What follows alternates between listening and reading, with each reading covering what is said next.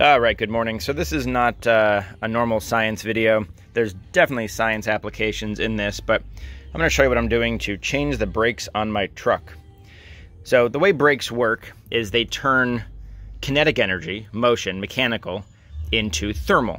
And as we know that energy cannot be created or destroyed, there needs to be 100% transfer from one form to another form.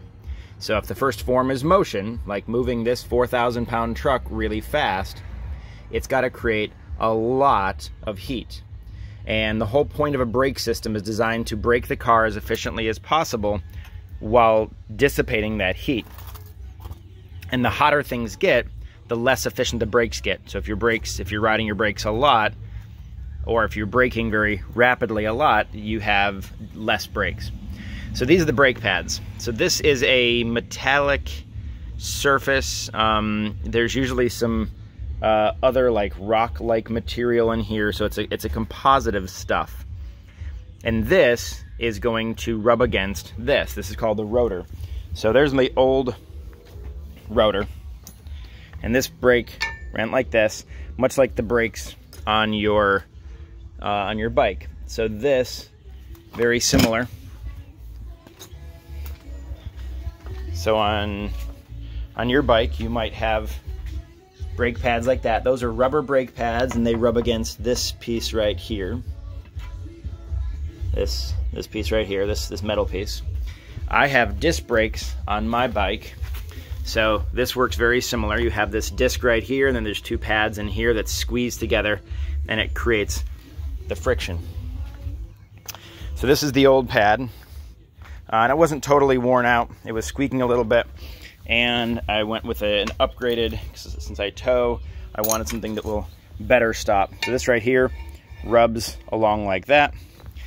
So what we do is we replace the rotor, that's this thing right here, and the brake pads. Those are my new brake pads. And in addition to a variety of other tweaks, cleaning things, specifically, I'm going to show you right here. So this caliper, this piston right here, so there is hydraulic fluid inside of the truck. When I hit the brakes, this fluid, and fluids we know can't compress.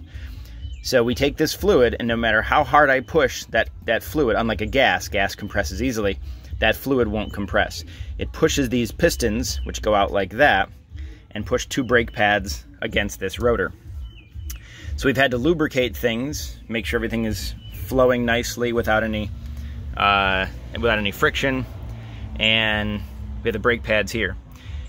Now, to tighten these, I'm going to use this thing called a torque wrench. So this is designed to give me a very specific amount of force, measured in foot-pounds or Newton meters.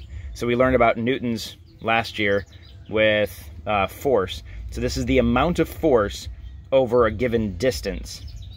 And that's going to tell me how much energy I have to put into tightening these bolts.